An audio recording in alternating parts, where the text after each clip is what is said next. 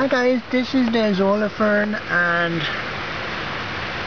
duckweed. So you can see the Azolla is much tinier and it's in water here, and this is it on land. So that little sluggy, but this is how it grows. Like, it's fairly thick. See, like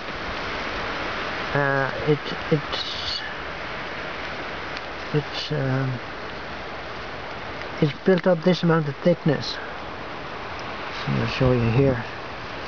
Just in dribbling water. I don't know if the water's probably not going now. I don't know if. So the water's been coming out of this pipe for months, and it grew all the way down to here and to here around these beets, and that's how it grew. So it might be useful for just stopping the water from coming up in your pumice. So that's how it grew, like fairly thick. Thank you. Bye.